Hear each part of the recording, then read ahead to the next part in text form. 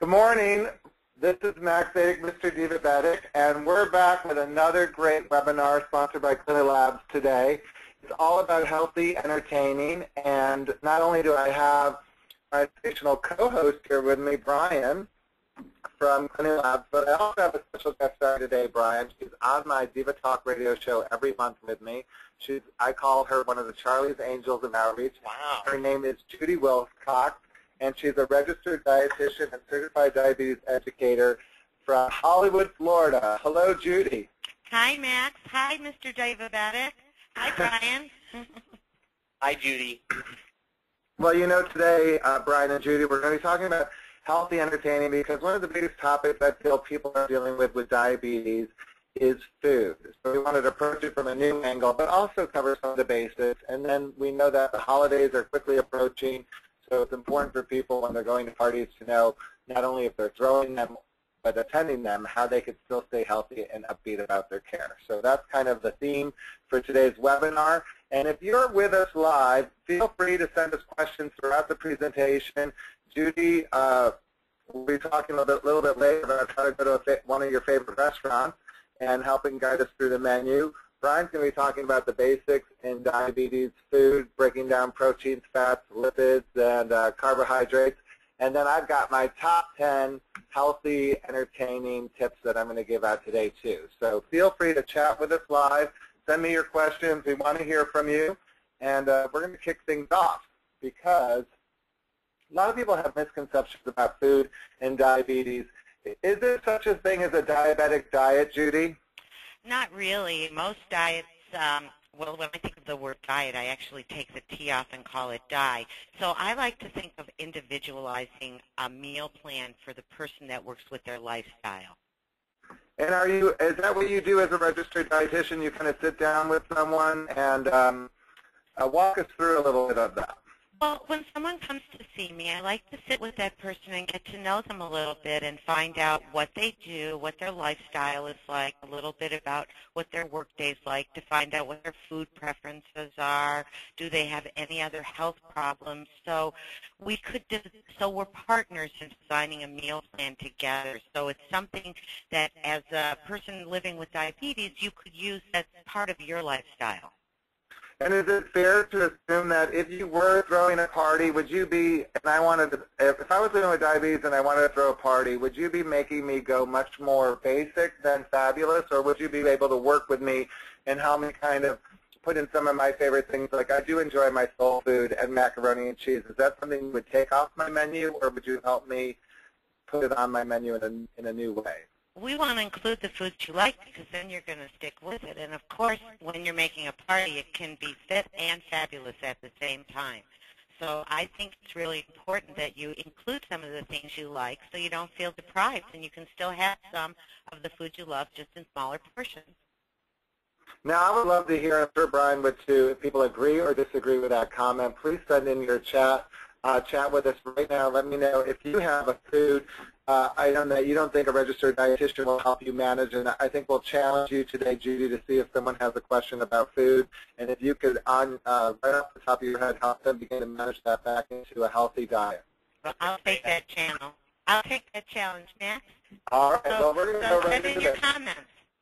Life's a party, so we're going to be dealing with highs and lows because we know that the part, well, first I guess we're going to start with nutrition basics, Brian, and work with you and just talk about food in general. Then we'll get into the highs and lows as well as healthy tips and Judy talking us through the restaurant.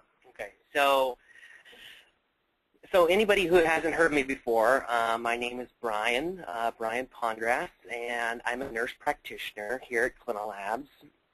And I must say I'm a little nervous.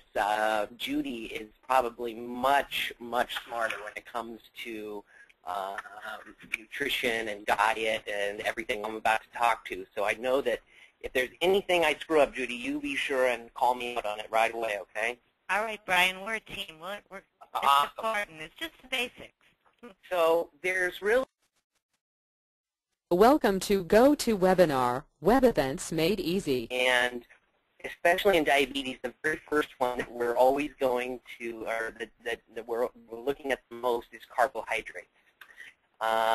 Carbohydrates, the first thing that probably comes to mind is bread. And not all carbohydrates are bad. This is something that gets demonized. You always hear the low-carb diets and the no-carb diets and the no bread, no muffins. Carbohydrates are an essential source of fuel in your body. It's not really a sustainable path to never eat carbohydrates.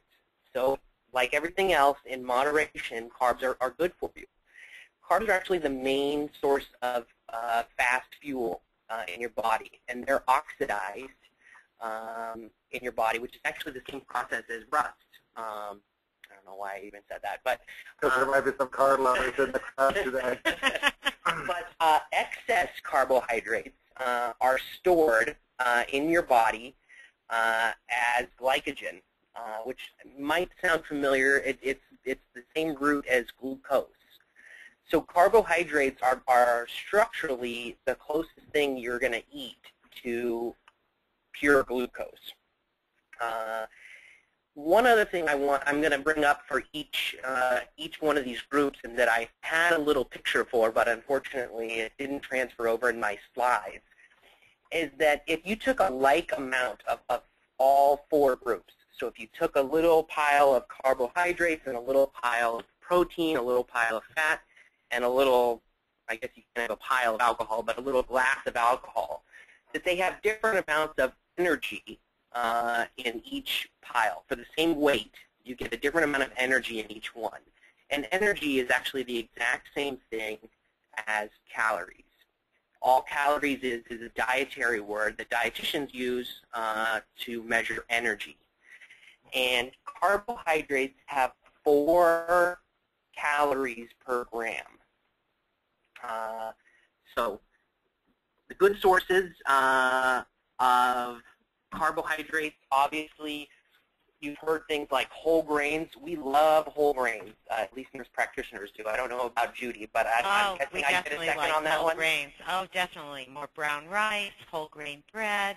That slows down the rise of the blood sugar, so I think that's really important to Why try is to that? make. Is that because there's more fiber that you both like whole grains, or why do you like that? Because there's more fiber in it, it takes longer to digest, and it slows down how fast it's going to move through your stomach and through your digestive system. So you retain that food and you feel full a little bit longer. It also helps with digestion and prevents constipation. And they're just better for you. It's a part of the food that helps your body digest things. All right, so are all carbohydrates created equal? Absolutely not. Judy, all carbohydrates created equal? Not all carbohydrates are created equal because some of them have been processed. So I like to think of it as processed and unprocessed food because the more processed it is, the less fiber it has. More of the vitamins and minerals have been stripped away from the food. So choosing more things in their natural form is going to make them be higher in fiber. And also, you know, the process, it's your body, you can think of it like this. When you eat a slice of white bread, your body takes it in and instantly converts it to sugar. I mean, right away, within, well, I don't know exactly in minutes. Nobody can tell you exactly, but a matter of minutes. Rather quickly. Rather quickly, we can put it that way. And when you eat a slice of whole wheat bread, your body takes it in and then has to process it itself. Your body, your stomach, and your intestines have to digest it before that it can release those calories and that sugar into your bloodstream. And it's that processing and it's that slow release that is so beneficial for diabetics. And Judy, we're getting a question regarding sugar. Is brown sugar healthier for you than white sugar? Brown sugar is just sugar, regular white sugar that has not had the molasses removed from it. So it's really the same, equal amounts of calories and carbohydrates in both sugars, and will cause the same rise in blood sugar. Okay. And Brian, I guess we're going on to protein.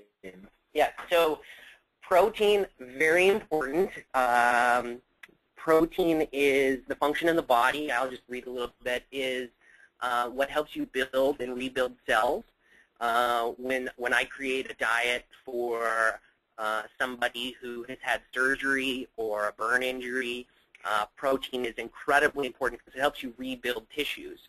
For people with diabetes, it's not like you've had a burn injury, but it is very important to maintain healthy cell structures, healthy vascular tissue, and protein is incredibly important for that. Protein, weight for weight, has the same amount of energy in it as carbohydrates. There's 4 calories per gram of protein. So when you're counting what you eat and you're looking at, oh, well, I had, 4 ounces of red meat and I had 4 ounces of whatever, you can say that you had the same amount of calories from protein and carbohydrates.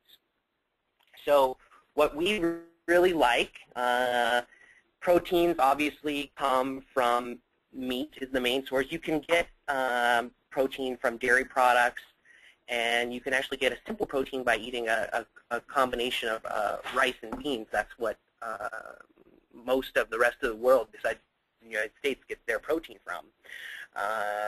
But we're looking for lean protein. It's very easy to mask a whole lot of fat when you eat red meat. So we're looking for that lean chicken, lean fish. Obviously I'm not telling you to cut out all red meat from your diet, but like everything else, moderation's the key. Well, and appears to be a vegetarian in Kansas who has a question about proteins. Is soy and tofu considered proteins, Brian or Judy? Yes. Oh my God, that's Judy.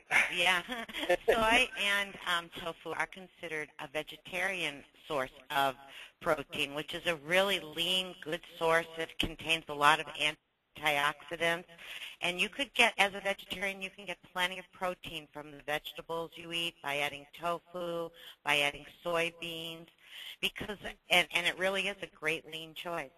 But now, we're talking about entertaining, and I know one of the things people like to put on the table more than anything when entertaining is cheese. Is cheese a form of protein? Yes, cheese is a form of protein. Is that an excuse to ladle the cheese on the buffet table? I don't think so, right, Judy? Well, I think it could be an accompaniment, like a small piece of cheese, or like if you shred some cheese on top of something, it could add a lot of flavor. Or if you took like some low-fat cheese, like part-skim mozzarella, and put it on something and then tossed on just a little bit of cheddar, everything would grab that wonderful flavor. So that you could add a little bit of cheese. Just try to pick cheese that's lower in fat, and you could add a little tiny bit, because cheese is an animal product and it contains cholesterol and saturated fat, as most animal products are the ones that contain cholesterol. And some cheeses are also high in sodium, are they not? Yes, cheese is a strong source of sodium because it's processed, and a lot of foods that are processed, just as similar as lunch meat, luncheon meats would be very, very high in sodium. Like they're always advertising, having sandwiches, but when you look at the sodium content, it's probably between 1,000 and 1,800 milligrams of sodium in a sandwich you might get eating out at your favorite sub place. I don't know if Jared's aware of that. Did Jared know? Yeah. All right. Well, we're going to thank you, Judy, for that clarification. We're moving on to fats and oils, Brian. Okay. So first fats category. and oil. Delicious fat and oil. Wait, this is my favorite one when we do the EEVO. Exactly. So Rachel Ray, but are there a lot of calories in that? I'm just curious. How many calories are in a tablespoon of extra virgin oil? About 150, because a teaspoon is 50 calories and 5 grams of fat. So when she's on the Food Network and she's just sliding that around the pan, I mean, she's dumping in about 250, 300 calories right off the bat, right? Right there. Yeah. And people think that's glamorous, and it is glamorous and effective, but just measure it next time. No kidding. So fat has 9 calories per gram, and not all fats are created equal. One of the biggest things lately, I'd say in the last 5 years, has been trans fat. That's always a big, key, kind of zing word. And it's true. If you ever read on the back, when you're reading the ingredients, and you read partially hydrogenated, either vegetable oil or soybean oil or whatever it is, that's trans fat. And those are particularly bad for you. You're not going to be able to avoid all of it, and one little drop isn't going to kill you, but it's certainly something you want to keep an eye on and do your best to avoid. Fats are, go ahead. Brian, I think it's really important to remind people that the fat intake is important because of the relationship of diabetes and heart disease. And lowering the fat content of the diet is really, really important. So it's important to have a certain amount of fat, but, you know, trying to stay away from fried foods, greasier foods. So if you're entertaining, you might want to do more baked or grilled things. Certainly. Now, I find fat also an issue of confusion because I know this happened. We were talking about this, I believe, on our Diva Talk Radio once, Judy, about someone we're going to do Dieting Out with a Dietitian that's coming up in this webinar. But one of the places we were talking about going to the Cheesecake Factory, if I sat down and I checked my blood glucose before the cheesecake, and then I ordered the cheesecake and I ate it, because the amount of fat in the cheesecake, if I then check my blood glucose, I might not see any change, correct? You might not see a change for a little while because it takes longer to digest fats because they're so much more nutrient dense. Right, so then people might think like, oh, cheesecake doesn't affect my blood glucose, but then several hours later after I've digested the fat, you might see what's happening to your blood glucose. You might see it go up, and then a couple hours later you may see it go up again. So it might go up twice. It might go up two, because after you eat, you know, you want to check your blood sugars about an hour to an hour and a half after you eat. So, you know, if you check them, you might see it go up a little bit, but if you check about 3 hours later, it might go up because of the high fat content of that meal. And there are people who just don't make that association between the fat, that there's some fats in those foods, and think that that becomes a safe food. So it's good to have a little bit of understanding about this. Right. I think it is really important because then they'll check later on and they go, well, why did my sugar go up all of a sudden? I don't understand that, you know, because I didn't eat anything and all of a sudden their sugar went up, and it's kind of catching up. It's like playing catch up. Well, and you know, we're talking about healthy entertaining, and most parties I know always serve some kind of beverage. So we wanted to include this today because we just wanted to talk to people from the standpoint that they might be having a cocktail or two at a function. So Brian, tell us a little bit about alcohol and diabetes and how they work together. Certainly. So I had the three slides I had before were carbohydrates, protein, and fat, and they were really nice. They were all standardized. And I could have made another one, but I thought I would ask, just think for a minute. If we said that carbohydrates have 4 calories per gram, and protein has 4 calories per gram, and fat or oil has 9 calories per gram, I want you to think, how many calories do you think that alcohol has per gram? And I'm just going to let you think about it for a few seconds, and then I'll tell you. Alcohol has 7 calories per gram. So it's not quite as much as fat, but alcohol, not even the sugary mix that you put alcohol with, but just the pure alcohol in a drink has 7 calories per gram. So an ounce, if anybody remembers back to their basic chemistry days, an ounce is actually 28 grams, maybe 30 grams. It's like 28 point something, 28.6 or 28.7 grams. So 1 ounce, it's actually most shots you get are 2 ounces, but 1 small shot glass full of alcohol is basically 30 times 7. 3 times 7 is 200. It's 210, maybe 220 calories in 1 shot of alcohol. And most people don't really think about that. They think, oh, well, you know, if I just have if I drink pure, you know, alcohol and I don't put any mix in it, or it's not a cosmopolitan, that it, you know, doesn't have any calories in it. But it actually has a huge amount of calories in it, and it's in a very raw form. Your body, you may as well just be eating table sugar. Now, that being said, I don't want to tell people that they can't drink at all. like you said, Judy, I love when you say that you take the T off diet. You know, what's the point of living on a diet if you can't live? So I actually took this little snippet right off of WebMD, which I think is a good resource to send people to. But it says, use discretion when drinking alcohol if you have diabetes. Alcohol is processed in a very similar way to the way fat is. And alcohol provides almost as many calories as fat. If you choose to drink alcohol, only drink it occasionally and when your blood sugar is well controlled. It's a good idea to check with your doctor and make sure that drinking alcohol is acceptable. And there's a number of reasons for that. One, of course, is the calorie concern that I just talked about. But another one is, you know, alcohol might not be compatible with one of the medications you're taking. And it's always just a good idea to check with somebody else.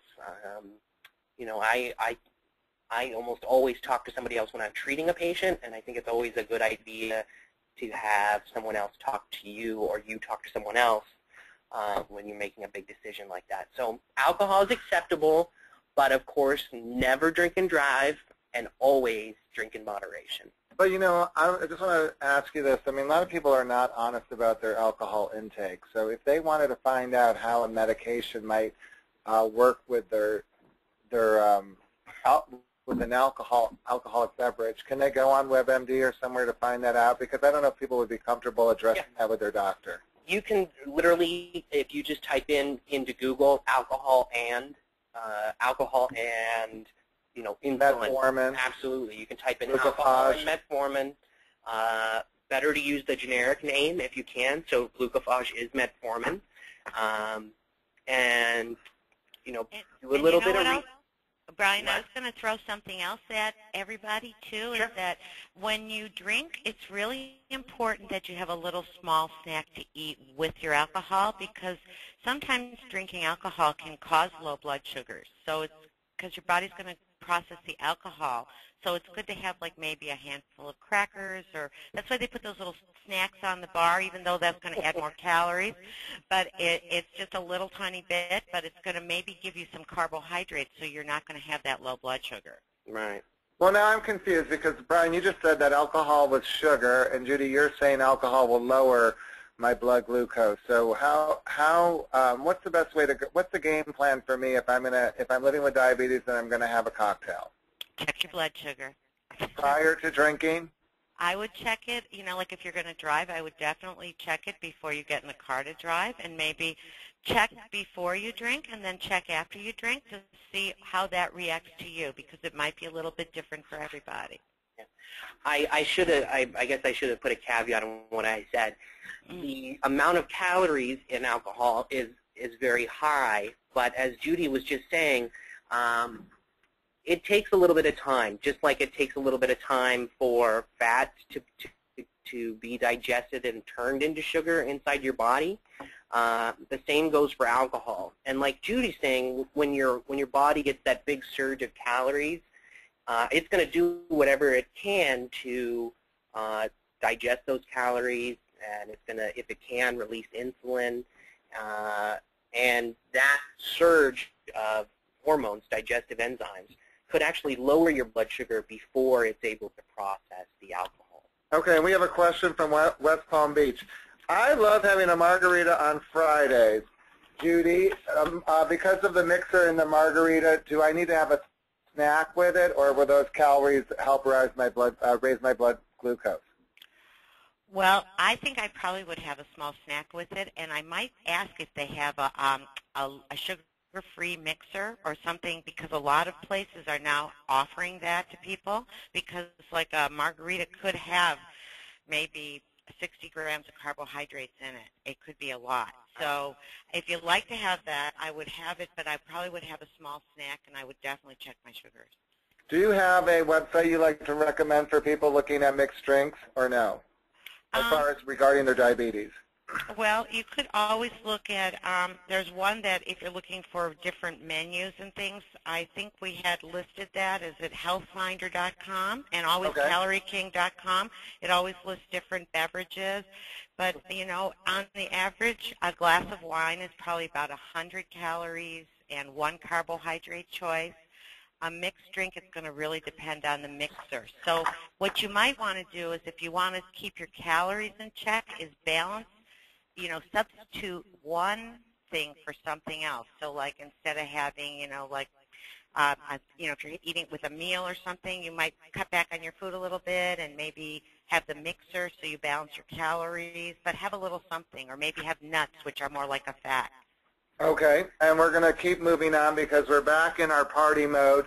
We're going to come up with this is party lows we're dealing with right now, because the idea is, like, not only as a guest but as a host or hostess, you want to be prepared for someone living with diabetes. And one of the things we were thinking about when we were planning the webinar was you're entertaining, you're mixing, you're making beverages. Apparently Judy is serving up the appetizers next to us, and suddenly someone goes low. So we're talking about how to be a good host or hostess with someone having up low. Brian, do you want to walk us through this? This is going to repeat in a couple slides, so I might forward as you go because I know it's all going to be coming up again. No, that's fine.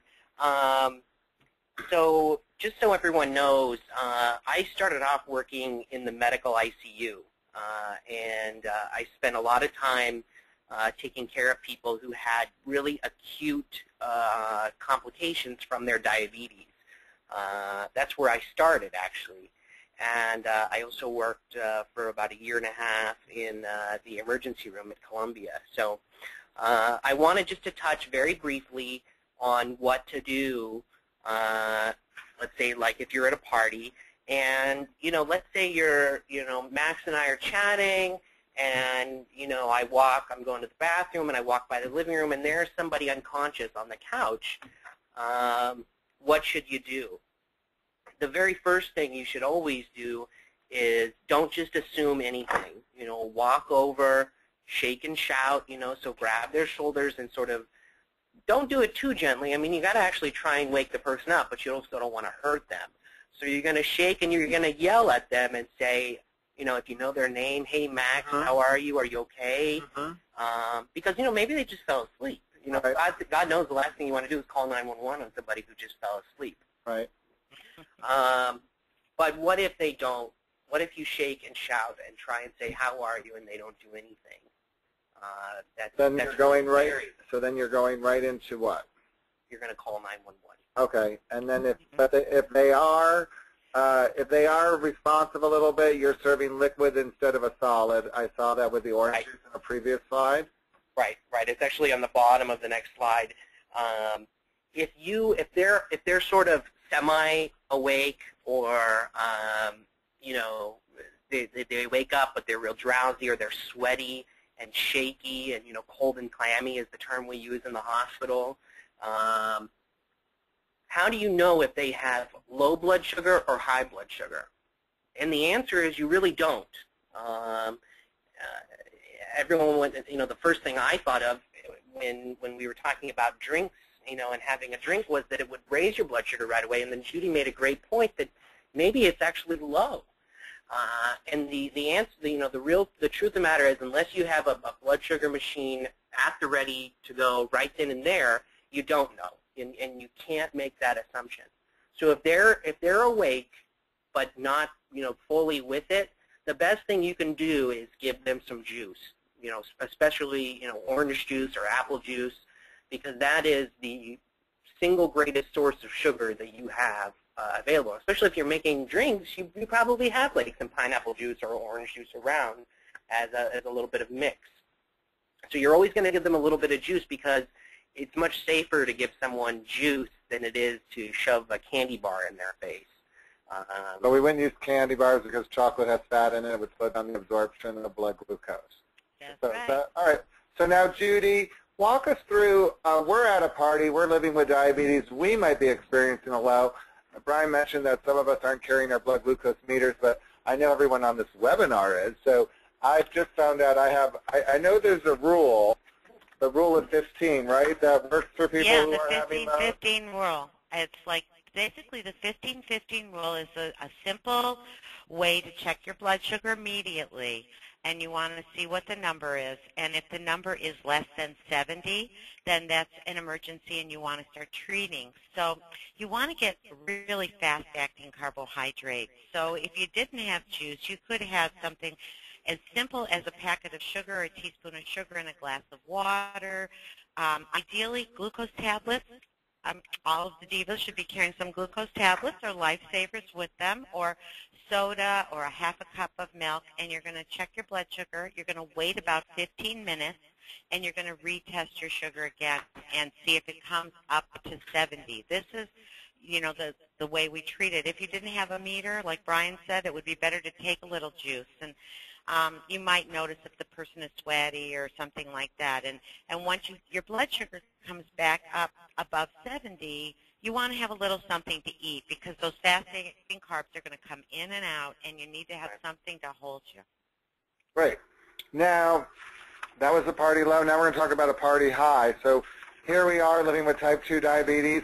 We'll assume most of the people on our webinar are, but if you're living with type 1 and you want to ask us a question, please chat in like most of the attendees are right now. So here, how are we treating a high blood glucose? Judy? Oh, you're talking to me? Okay. So if you're you were doing so good, I just thought I'd run with you for a minute. Keep going. Okay, for treating a high blood sugar, first thing I would want to make sure that I took my correct dosage of medication, because especially for type 1s, if your blood sugars are getting high, you want to be sure that you stay hydrated, because it's really easy to go into a diabetic ketoacidosis. But you could start, if you checked your sugar and you checked your doses and you saw you were high and maybe you had been indulging a little bit at the party, you might want to start drinking some water. And, you know, drink plenty of water to try to see if your body starts eliminating the glucose, the sugar, by, you know, either you might feel a little sweaty, you might have to urinate, and then if your sugar comes down, that's fine. But if it doesn't come down like to less than 200, then I think it's important you call your doctor. So you could also start moving around. You could start dancing at the party. Exactly. That would help you start burning up some of that sugar. So dance, dance, dance, and you know, check, check, check. That's the most important thing. Well, and we always recommend in our outreach programs, like we had one in Hollywood, Florida, that people find exercise they like. A lot of people do love to dance. You're at a party, you might as well use the dance floor as a way to, yeah, and there you go. So now let's go to the party, Brian and Judy. I'm picking you up in the car. I'm living with diabetes. I think people don't talk enough about driving with diabetes and some of the precautions. Brian, anything you want to say about driving in living with diabetes and just being aware of the low blood sugars that could happen? Yeah, absolutely. So, and just for the record, before you begin, I'm sorry, there is such a thing as a low awareness of a low blood sugar, right? Like people sometimes hypoglycemic unawareness, yes. Sometimes you don't recognize those symptoms and signs. Right. So we're not blaming anyone for going low in a car, because we know that some people may have a low unawareness, as Judy just said. Yeah. So always, you know, if you're going to be in the car for more than 5 minutes, you should test your blood sugar before you drive. You sort of have to think for a minute about what driving involves.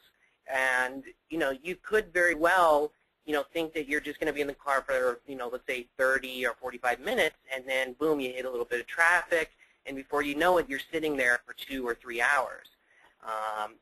So check before you go. You know, as Judy said, any diva listening to this webinar, for a few dollars, you know, at the pharmacy, you can pick up some glucose tablets, and those are really, you know, I know the next thing on those was lifesavers, but the glucose tablets themselves can really be a lifesaver, especially if you find yourself, you know that when you left your house, your blood sugar was, you know, 95, and you said, oh, you know, perfect, 95, I'm going out for dinner, I'll be there in 30 minutes, and then, you know, you hit a little traffic, or, you know, they give away your table and you have to wait a little while. Having those glucose tablets could really save your bacon.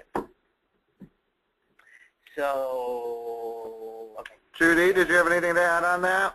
I just think it's really important to check and to be aware that, you know, that driving or travel. You know, the holidays also mean we might be traveling a little farther or going to take a plane somewhere. So I always like to bring this up too. We might be flying to go visit a friend. So I think it's important that you always carry a snack and something with you. If you plan ahead, like even in your car, I tell people to keep little juice boxes, like a package of crackers with peanut butter, because, you know, those might not be your first choice, but if you're in that situation, it's something really simple, or a cereal bar, throw it in your purse so you have something and you're prepared to try to help prevent a low.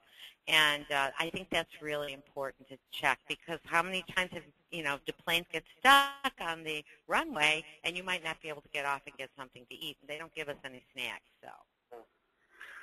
All right, well, now we've covered dealing with lows at the party, highs at the party, going to the party. It's time to start throwing the party. And I've created a list of the top 10 healthy entertaining tips for Brian and Judy to help me along here. I'm taking a note from David Letterman, and we're counting them down. My top 10, my number 10 tip, and if you've got a tip you want to share with us before we begin, please chat online with us. I know I'm going to get a couple tips on this because I just did a great program in Philadelphia, and the divas had a lot to say. So number 10, put your spice on ice.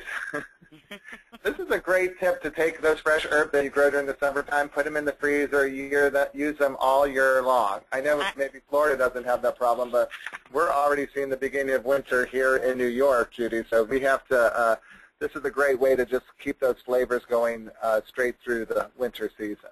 Actually, I just did that, Max. I just chopped down my basil plants were all ready. I just took them all down, and I just put them all in the freezer. I just made some pesto and some different things with all those fresh herbs, and you know what else? You can just use them, and you can actually grow a little pot inside the house, too, if you wanted to. You mean you could grow some herbs in a pot? Another webinar, Judy. Number 9, moving right along. Oh, did that not come out? You can replace without losing taste. It is true. I mean, most people get really crazy and they feel like they can't give up the fat, they can't switch things, but you can really switch things out. And one of your great tips you had, Judy, was get rid of, try salsa instead of sour cream on a baked potato. I love that idea. It's really wonderful, and there's so many kinds of salsas you can make. You can make them with, you know, mango and cilantro, and you can add black beans in them, so you add a little more fiber into the salsas, and they're very flavorful and fresh, and add a really great taste. So it helps replace a lot of the fat. And number 8 came from Orlando. My brother Rich is a wonderful home chef, and he just did Prado the Pineapple for us in Hollywood, Florida, and his tip was they'll savor a nutty flavor, because he thinks like if you toast your nuts, you could add toasted nuts to anything, and it just perks up the flavor of everything you're cooking. So if you're grilling chicken, or you're trying to cook healthy, that nuts will really pack in the flavor without packing in the fat or the calories. And they add a lot of crunch. I think that's important, a lot of crunch. Number 7, again from my brother in Orlando, Rich, harness the power of a garnish. This is a great way to just dress up something that you might not think is the most appealing thing. Usually we all reach for the gooey, cheesy entree on the table, but in truth, if someone were to dress up a pineapple or watermelon or cantaloupe and make a really beautiful display, Judy, you could attest to this, people will grab it, correct? Oh, people definitely will gravitate to anything that looks good and delicious. If you make something interesting looking, you know, because I used to work as a food stylist, so by making that plate look really appealing, you could do that every single day at home too, not just at a party, because you know, every day should be a party, but I think it's really important. And you could buy like edible flowers. You can use herbs to garnish things, and then they're edible. Or even I've been seeing a lot of variety of different kinds of sprouts, like sunflower sprouts, to just garnish your plate and add a lot of texture and color. Right. Number 6, I think this came from you, Brian. Think before you clink. We just went over alcohol and diabetes and what you should be doing to make sure you're staying healthy if you're having a cocktail or two and enjoying the holiday season. So you want to make sure, if you have any questions about that, I think you referred people to WebMD for more information on that. Mm-hmm. Number 5. Counting them down. Oh, this is actually my tip. That's why I'm on the picture. This does make a difference if you set a table. I used to work in the catering, several catering places actually, and we would always dress up the table, and I think that makes a difference as well. I mean, we're talking about, you don't want to feel deprived during the holidays. I did an outreach event last year. We were talking to women with diabetes about the holidays. At first people had nothing to share, and then when they started to talk about it, a lot of women, because of their diabetes, did not engage in the holidays. So the idea here, and part of the goal of this webinar, was trying to talk about ways that you could be living with diabetes and also be the life of the party. So here's a great way to do that. If you've ever been to a Divabetic event, you know my mom and everyone uses ribbons, tablecloths, great china, makes it a festive occasion, and allows you to stay on course and on track with your health goals and objectives. Yeah, you make it special. That's a great idea. Now, I think, Judy, you came back with number 4 with the crudité, because down in Florida, you were telling me all about the power of veggies and how many veggies we have to get into our, how many servings of veggies and fruit should someone have in a day? I would try to get at least 5 servings of fruits and vegetables, or if you think of what you're trying to eat, like a serving is like a half a cup of cooked vegetables or a cup of raw vegetables. Or if you take your plate and you cut it in half, like half your plate should be veggies. They're low in calories. A whole cup of veggies is only like 25 calories. And instead of using chips, use veggies for dips. And they have a lot of color. They're really nice way to decorate with and really delicious. So. And now my good friend Dolores in Philadelphia wanted to ask, the carrots have a lot of sugar, Judy? Carrots are like any other vegetables, but they've got a bad reputation because they have a higher glycemic index. But actually, carrots are really healthy food. So if you wanted to find out about the sugar content in carrots, you recommend the Calorie King? The Calorie King is a really great book. It has a list of all of the different foods, whether they're processed, they're raw, or also the ADA website, the American Diabetes Association. They have a kind of like a guide you can use to look. And there's also an application, if you have an iPhone, it's called GoToMeals.com. And you can add that onto your phone as an application, and it's the Calorie King book where you can have it with you all the time if you have like a mobile device. Great. Number 3, make your own dip.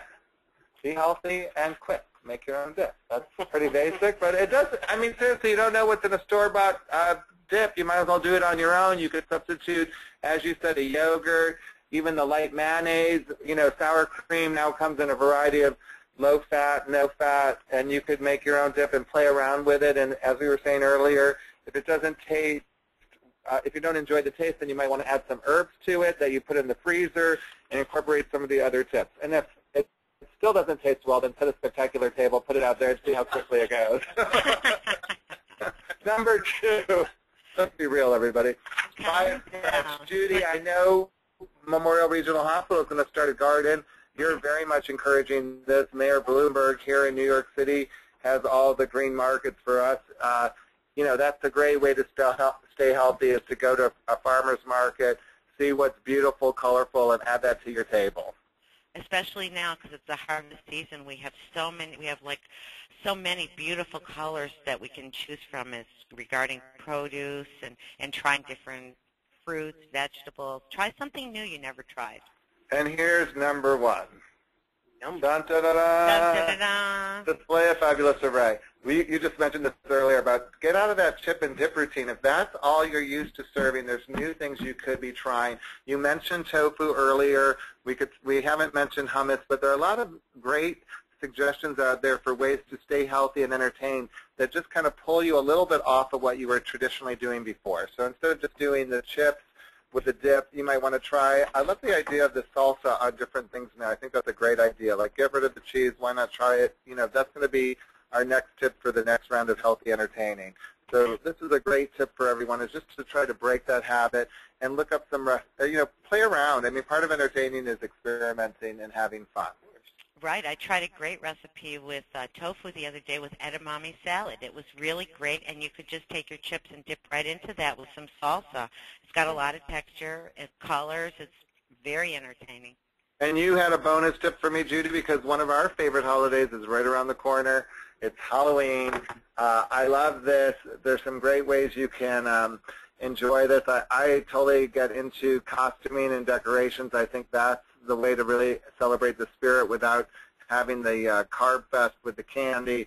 And I love your suggestions about giving away movie coupons, makeup, nail polish, or coffee, flavored coffees. I think that's a great idea instead of putting out candy. I think people would enjoy that just as much as they would the candy. And I know that the problem sometimes people face is at their office, people put out a big candy bowl. So, I mean, that's something that is a temptation for people. Do you have a tip about that, Judy, for people in their office? We do put some candy out in our office, and we will list the carbs on it. So we will put the carbs on it. All right, well, that's not bad. If it's out there, maybe they should put the information so people are aware of what they're eating. That might just stop them from being mindless and being more mindful. So that's not a bad suggestion. Yeah, just be mindful, and if you keep it to a small portion and trade it for something else that you would have in your usual day's intake of carbohydrates, then you'd probably be okay. All right. And now, surprise, surprise, Brian, you didn't know we were going to go out to the Olive Garden today, but we are virtually going out to the Olive Garden with Judy Wilcox because, when you go to the Olive Garden, everyone's family. They have a tagline like that. So everyone's family. They've got the endless pasta bowl. There we go. They do now. Endless carb bowl? That's awesome. We'll go in Times Square. Well, in New York, as you know, we have small apartments, so you can't really entertain at your house. A lot of times you entertain out at a restaurant. So, this endless pasta bowl with this economy sounds like a good deal to me. I was curious with Judy, how would we get through a night out at an Italian restaurant? We chose the Olive Garden. If you're in the chat with us right now, I chose Olive Garden because our menu is available online, and you can look up an entree and send it in to us as we're reviewing this with Judy. So your number one tip with going to the Olive Garden or to a pasta restaurant was creating a carbohydrate budget. How many carbohydrates should we have in a meal? Should we be aiming for to have in a meal, Judy? I think that if if you're just getting started, if you stuck to 3 choices or about 45 grams of carbohydrate, that's a good place to start. If you're a woman and if you're a man, probably 60 grams is a good place to begin. And if you think about a third of a cup of pasta as being one carbohydrate choice, that's about 15 grams. So you see where you go with the endless bowl. So what you have to decide is, how do I want to spend this budget? Do I want to spend it on pasta? Do I want to have some breadsticks? And, so those are some of the things you might weigh out. And then you were encouraging us actually in Hollywood, Florida to think small because I've been to the Olive Garden. These plates are ginormous. Yeah. They're family-sized plates. I always ask for the salad plate, which is probably about the same size as what a 10-inch plate is, because the salad, all of our plates have gotten bigger, where restaurants think big, we got to think smaller. So it's kind of a way to fool your eyes by using a smaller plate, and you can balance things out a little bit that way by having a smaller portion of what you like, and you can still include all the things you want and stay in your budget. And your third tip was, customizing the menu for your specific needs, right, and goals? Right. What I would say is, instead of asking for the dressing on the salad, get the dressing on the side. If there's some kind of a sauce they put on the vegetables, maybe you just want to put it on the side of the vegetables and dip a little bit. You could always add more vegetables because if you think about it, that's something they have right on hand, like chopped tomatoes or throw in some extra cucumbers, or sometimes I just put everything over lettuce. So it's just what you like to do, So, and by adding more vegetables, you're going to cut down the amount of carbohydrates. Great. Play the numbers. I love this tip. So this is, because there's so many menus available online, we could start looking at the numbers ahead of time, right, and see just how many calories are in that Alfredo sauce, which was frightening to me to find out that a bowl of their Alfredo was like 1,200 calories. Right, or the chicken Alfredo is 1,440 calories. I probably ate virtually first, Brian. And 103 grams of carbs. So when we're thinking thinking about 45 grams of carbs at a meal, and that's not including the breadsticks or any of the other things, or if you did want to have a drink. So you might also look at maybe asking if you can order the lunch entree or ordering off a child's menu. So, and planning ahead so you can make a choice. So like by viewing the menu, you're not there faced with what should I get, you know, and then tempted. And then we were talking, you and I were talking the other day that some people don't, you know, it's hard to be on the fly trying to figure out the carbs. So you had this portion teller way of doing it, which was kind of like using your hand or using objects that you know in your daily activity could help you judge how much food you're actually eating. So using your hand, you said, was like a good guide you're looking at the palm of our hand, and we're using it as a guide to indicate 3 to 5 ounces. Yeah, your hand could be about 3 to 5 ounces, the palm part of your hand. Or if you could also use like a deck of cards, that's also about 3 ounces. And if you ball your hand up into a fist, that's about the size of a cup. Or if you look at something like a large baseball or something, it's about 3/4 of a cup, a golf ball, 1/4 of a cup. And these are like real-time things that we all know, so that they're easy to keep in your mind, because you're not going to walk around with a measuring cup. And, you know, and it's really realistic to use these things. Like a postage stamp is about the size of a teaspoon, so when you're looking at butter and margarine and you're scooping it out, you're going, well, how much is that? 4 small dice is about an ounce of cheese. And, you know, a lot of times what people do is they get their dressing on the side, and they might get a whole pitcher of dressing and then pour it on there. What I suggest is just take your little fork and dip it right into the dressing and then dip it in your salad. You get a lot of flavor, but you cut down on the amount. So anything you can do to kind of measure and keep things in some control helps you to still have fun and still maintain your blood sugars. Have people, I know you work at the Nutrition Center down there in Hollywood, Florida, so do these tips really work for people? Have you had patients who've been able to go back out to restaurants and kind of enjoy their favorite menus again? Yes, because now people can, you know, it's not like everything you can't have. I can have what I like. I can have things that I enjoy, have them in small amounts. And when you start measuring, you'll start seeing that you're losing weight. And that's also quite a few people with diabetes are trying to lose weight. So by measuring, you're controlling portion size, you're controlling carbohydrates, you're doing a lot of things. And I think it's really motivating to be able to have a few things you like. Well, now we're going to wrap it up with Proud of Your Pineapple, which is our way of dressing up fruits and vegetables so that you could stay healthy but still feel like a diva or a don. I like to include the guys on this one. And when we were in Florida, you got to see my brother, Rich, again, making some spectacular recipes. Unfortunately, the photos for these 2 recipes I'm going to be providing are not seen on this webinar. If you need me to send you the directions or you want the recipes, just email me at mrdivabetic@gmail.com.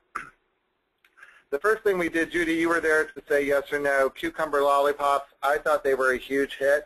What it is anytime you put a vegetable on a stick, first of all, kids are going to eat it. And second of all, this one was great. You kind of take a cucumber, you slice it up, you wedge a cherry tomato inside that little cucumber slice, so now you have like a big red center with a green outside, and you put it on a stick, and then it's very easy to dip this into some of your hummuses or low-fat French onion dip, or I don't know, what's your favorite dip? Or salsa, I guess, Judy. Yogurt, you could use yogurt dip. You could make like yogurt. You could actually mix yogurt and salsa. That's a great dip.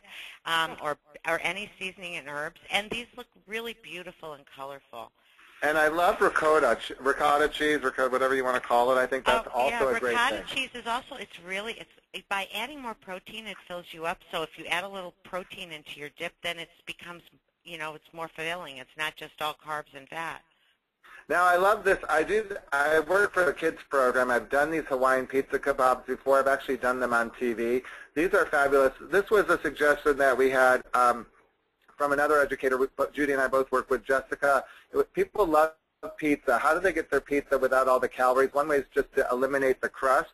And as Judy was saying earlier, fill up on the vegetables. So the Hawaiian pizza kebab, again, it's all on a stick. You're taking like the central items in a Hawaiian pizza, which are pineapple, cheese, ham. We like to substitute turkey and tomato, and now serving it fresh. So I like to use the matzo balls. I use pineapple chunks.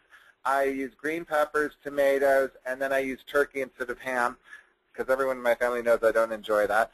And then I stack those. I alternate those on a skewer. I put a little low-sodium teriyaki. I said teriyaki sauce, but just a little low. And then I grill it. And then I pull them out, and they're sensational. And no one has ever missed a crust on these pizza kebabs. Oh, those sound fabulous. I don't want to grill them too much that the cheese, your matzo balls turn into butter, but you just do it a little bit to get a little bit of color. You could also grill your vegetables ahead of time and serve it all cold with those, keeping those matzo balls in a nice formation. So it just depends on how much you want to set a spectacular table. Yeah, and you can display them too. End of our webinar, and Judy Wilcox, I want to thank you for guesting on today's program. You're a registered dietitian and a certified diabetes educator out of Hollywood, Florida. And